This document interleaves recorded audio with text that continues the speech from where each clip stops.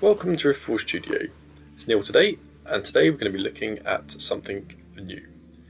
That is a first painting guide for Middle-earth strategy battle game.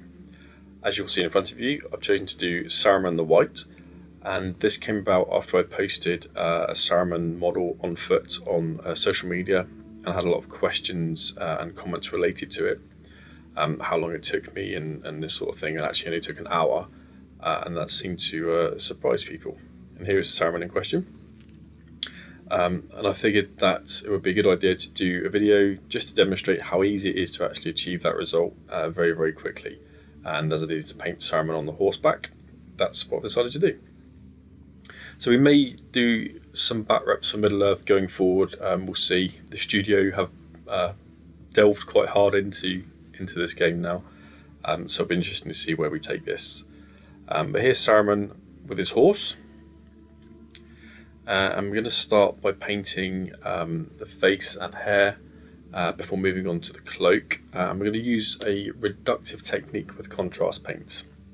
So this is a case of not just using pure contrast, but using contrast and then contrast medium to thin out the highlight area, giving you kind of a three-tone shade and highlight rather than two-tone you get with flat contrast paint. So the face and hands are going to be dark oak flesh, and I'm going to apply liberally the contrast medium with a clean brush and wick that away from the highest point.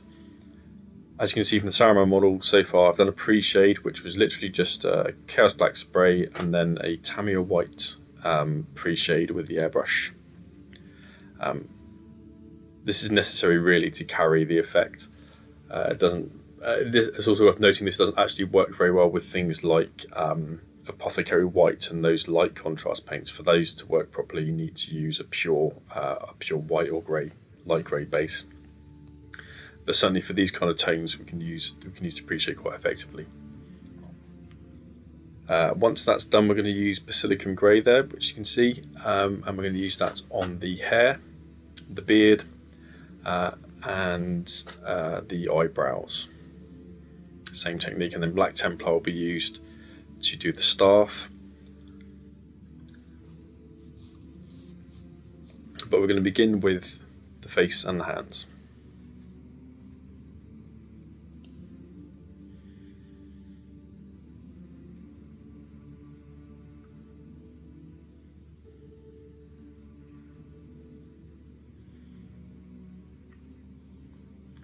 So this is just neat dark oak flesh contrast at this stage.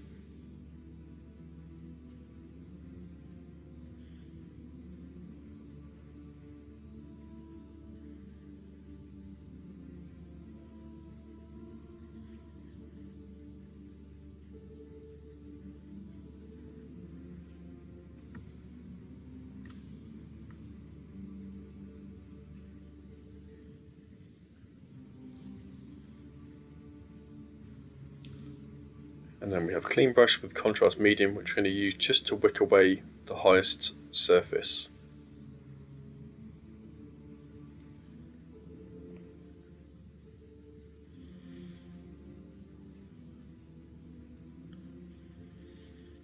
It's always worth remembering too when doing these techniques, it's a good idea to do your darkest colours last as a general rule. So I'm going to do the flesh and the hair and the robes and things like Black Templar contrast, because it's hard to paint over with other contrast paints. We're going to do that last. But right now we're just going to work on the flesh areas.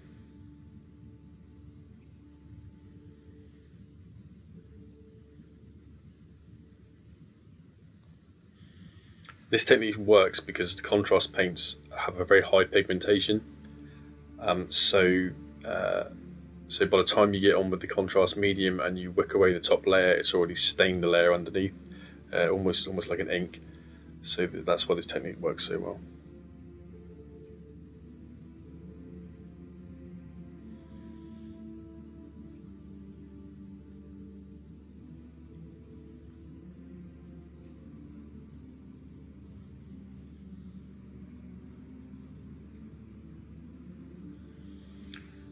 And with the hands done, we're now going to move on to the face. It doesn't matter so much if you catch the eyebrows and that sort of thing here, but but try and be as neat as you can in the face area. Certainly don't get the hair, and try and avoid the main part of the moustache and beard. If you're careful as you apply the contrast, you should be fine.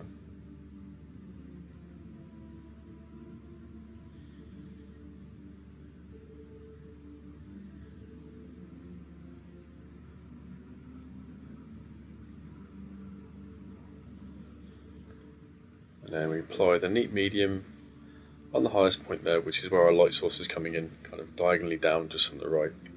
I'm going to take that off the top of the face.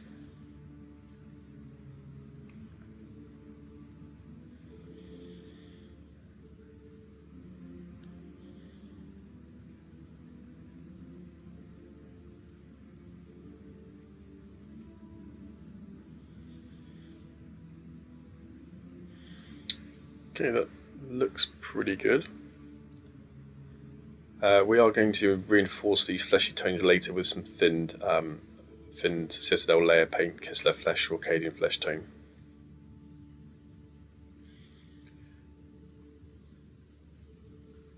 So now we're going to do Basiliconium Grey on the hair and the beard.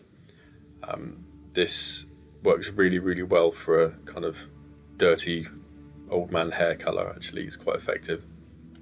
And you'll see that in a second as I start to apply. It's very important when you rinse the brush, if you're using one brush for the contrast and the medium, once you rinse the contrast paint off, make sure that brush is bone dry before you apply the medium, otherwise it changes the properties of the contrast paint and it can get pretty messy. I use two brushes, makes life a lot easier.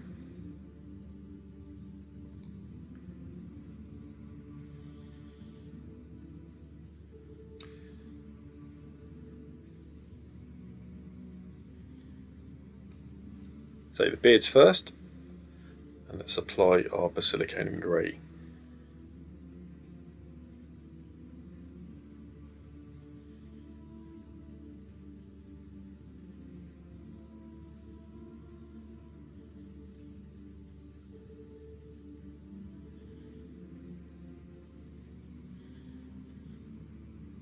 And now we apply contrast medium.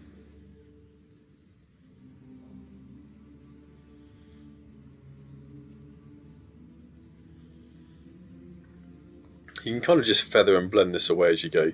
It's very much a technique that you'll have to sort of practice and learn by feel, but once you get it, you'll find it's really versatile for painting stuff like this.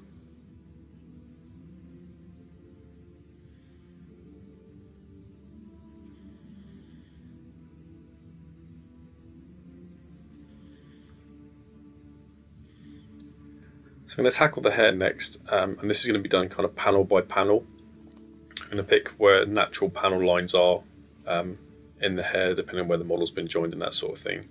And I'll do it section by section, because if you put all the contrast on at once and start applying the medium, often for large areas some bits can be dry before you've got to it and then it doesn't work very well. So doing it panel by panel is definitely the best way.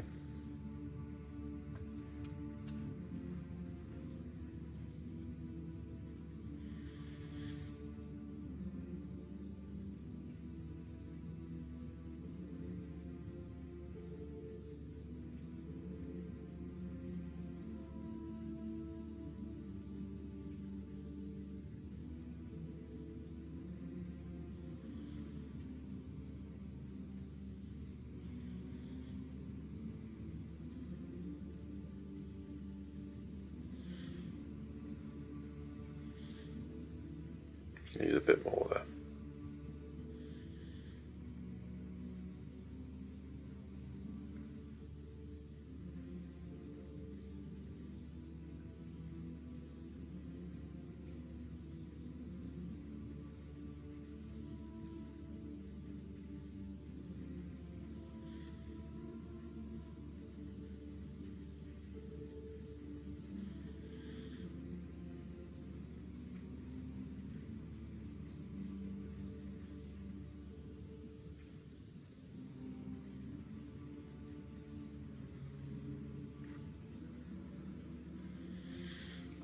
So that's our first hair panel, so now we're going to do the opposite side.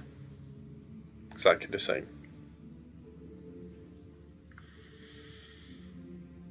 Just making sure once we apply the contrast medium that we are paying attention to the areas which are highlighted through the pre-shade and focusing on those more than the shadowed areas, so we get that natural blend.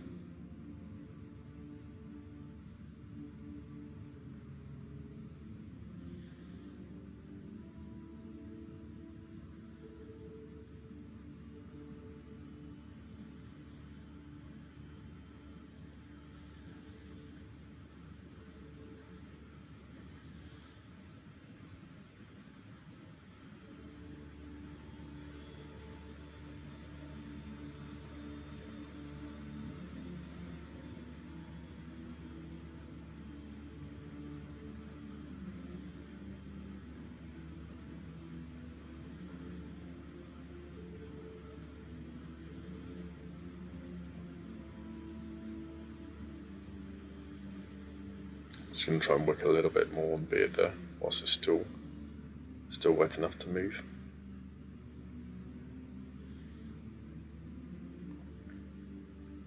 It looks like it's coming together pretty well. Just going to move around and do the back of the hair.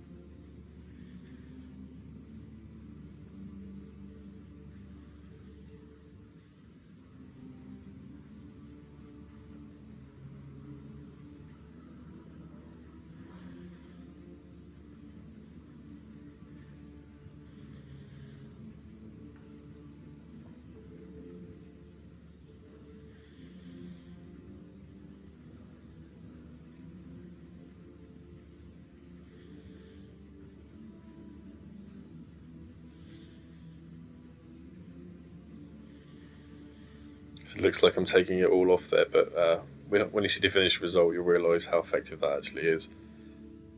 And it does stain. It does stain more than you think when you're applying the medium.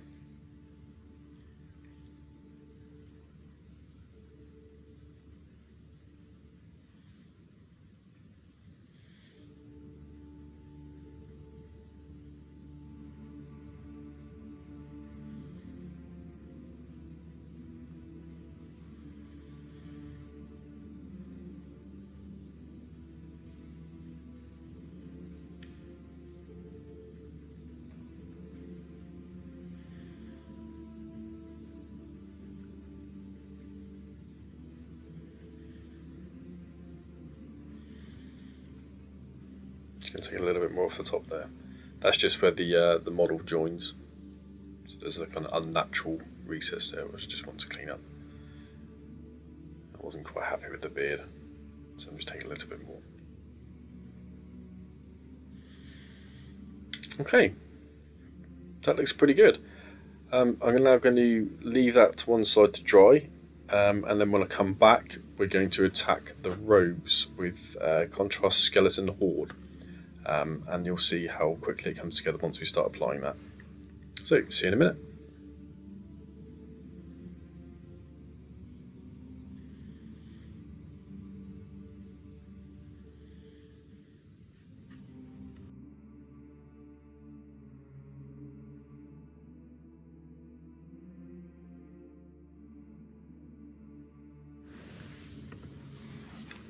Okay, that's now dry. So now we're going to move on and do those robes. So as I said, this is using Skeleton Horde, which I found is a really nice colour for doing things like like this, like kind of slightly off-white robes. So exactly the same technique, and as there's a lot of surface area to cover here, we are going to go panel by panel, and that's really important so that we don't let the contrast dry and then it becomes difficult to move. So I'm going to start on this panel down here.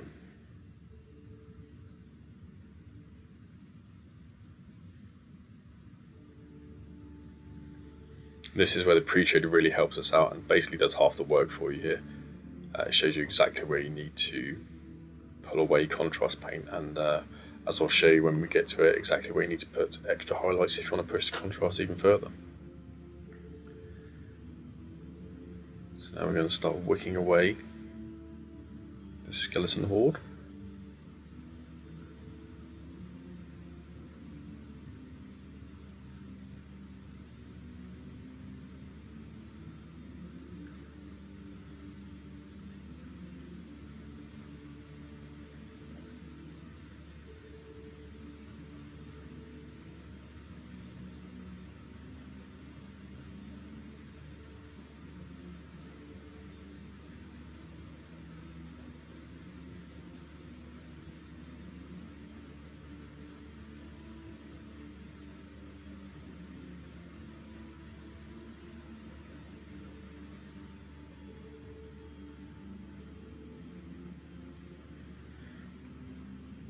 I wasn't sure what colour his foot was supposed to be, so I decided he was going to have white sandals or shoes or something to match the cloaks and robes, so we're going to do that same colour.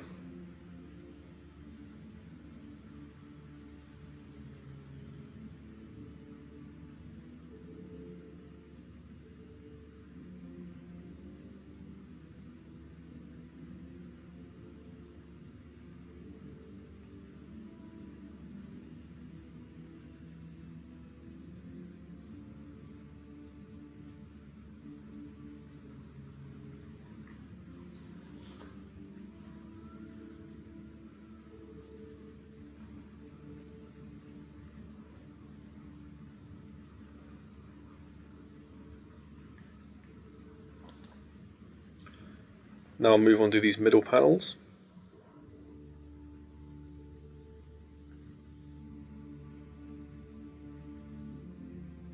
We'll paint the reins down the line, probably a different colour.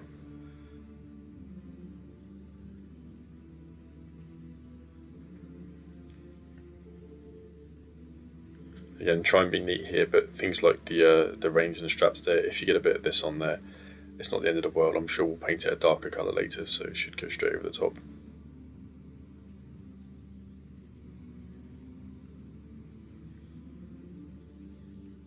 And as these panels are small and close together, I'm going to do them both at the same time.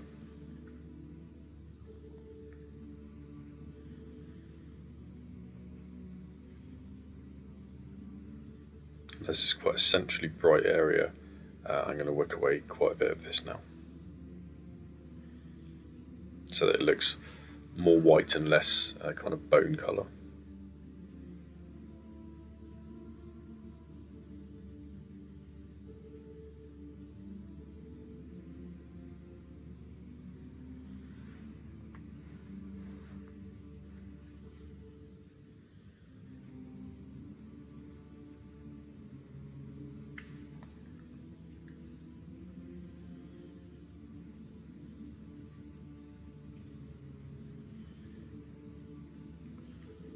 Okay, that's starting to look okay. So I'm going to just do a little bit more just on the central bit that's catching the light.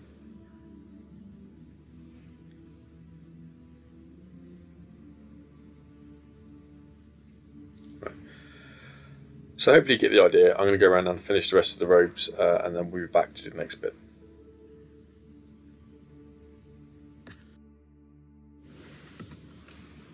Right, that's now dry. As you can see, that's quite effective. We are going to push the highlights, even though you can leave it there. But right now, as you can see, we're going to paint the staff. So that is using contrast black Templar.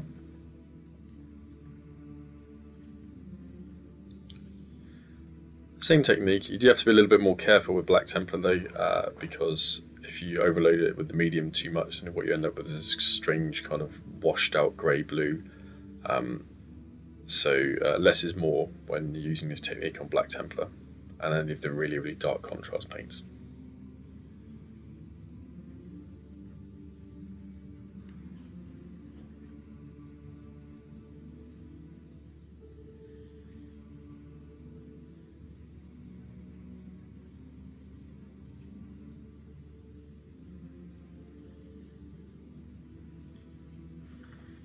So here we go, we're going to apply our medium.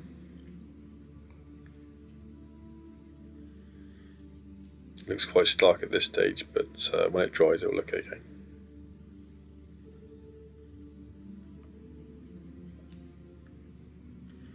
And we're going to repaint the orb in the centre of the staff later, but for now we're just doing the main staff colour. And I probably will dry brush a metallic over this towards the end anyway, just to give it that sort of metallic sheen.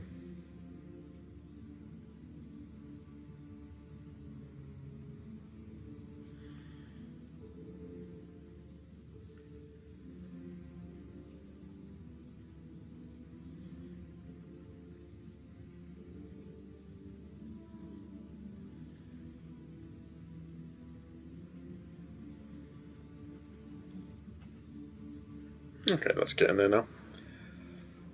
Right, I think I'll go and finish that off, and then we'll come back and we'll look at the next step. Okay, now that's dry. We're now going to highlight the top edge of all the cloak folds with a little bit of Vallejo white. This is a very much an optional step. You don't need to do this. The effect sort of speaks for itself, but I think it's worth doing it to just to push that contrast a bit more, just make it look a bit nicer. So I'm going to do that. So literally just highlighting those hard edges all the way around the cloak. And we'll also do the hard edges on the hair as well, where the light's catching, and probably the end of the beard.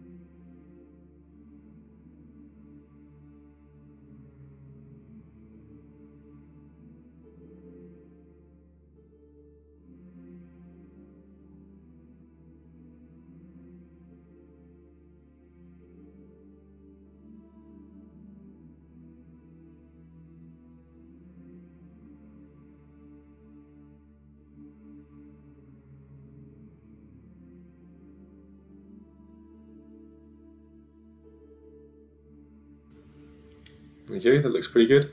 So I'm going to go around and finish the rest of these highlights, and then I'll come back in a minute and we'll carry on with the next step.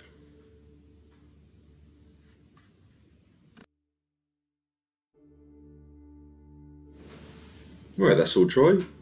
All those edge highlights are done, and now you can see, I think, how much that actually adds to the contrast and makes it pop out. Like I say, it's an optional step, but I think it's worth adding it. Just adds a little bit more, especially for a character model or centerpiece like Saruman would be. But now we're going to move on to the face and the hands. This is just adding a little bit of more of a fleshy tone in, to bring it more in line with the first Saruman that I painted, in which I did this.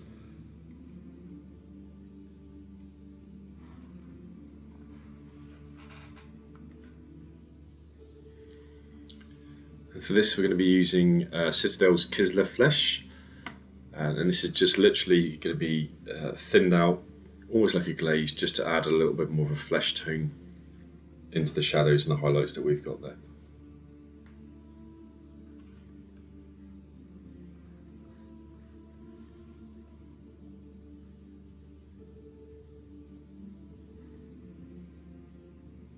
I'm going to start with the hands.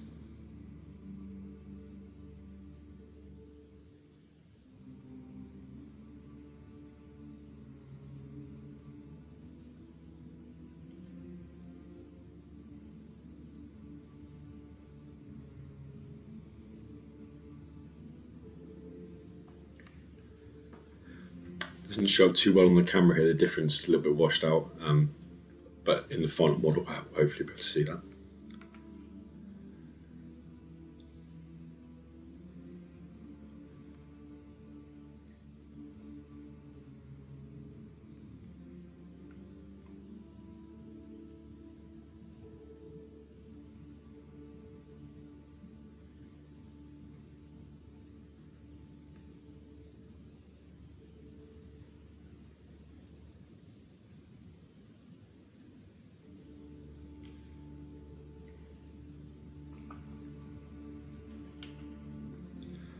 I should say, much like the highlights of the cloak, this is an optional step, but I think it's worth doing to add a bit more tone.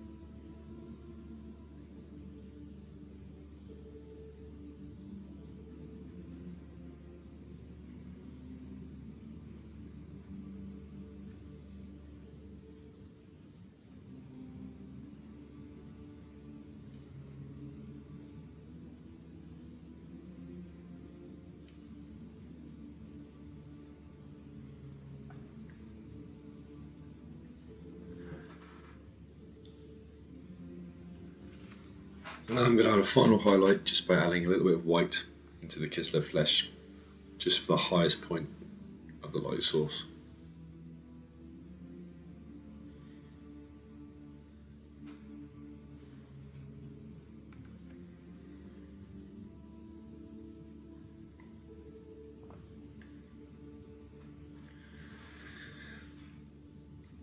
I think now we're pretty much done with Saruman. The basilicum grey we can use to go into the folds of the cloak there, just for further shadow for any areas that you think might need it. But that's pretty close.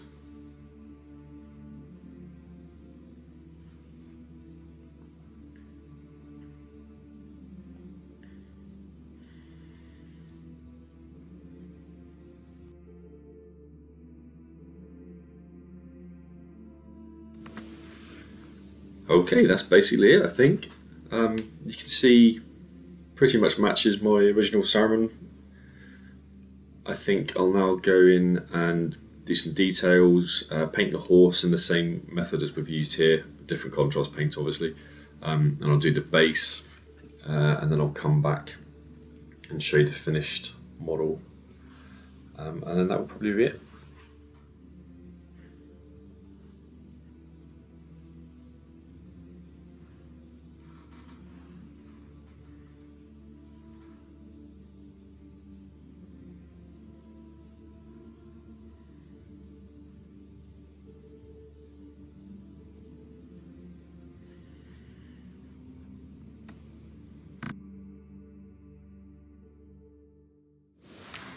And welcome back, and as you can see, Saruman the White is now finished. So the base was done with a mixture of Vallejo texture paste and a basing material from Luke's APS. The Git Gaming they are now, sorry. I think that was the New Zealand ground. The horse was painted the same way as we did Saruman, but gore grunter fur for the skin, and I think it was wild wood for the hair, with a highlight of then dryad bark. So yeah, let me know what you think. Please, if you try this method, share it on all our socials. Don't forget to like, comment, subscribe, and let me know what the next Middle-earth tutorial is you'd like to see. Thanks.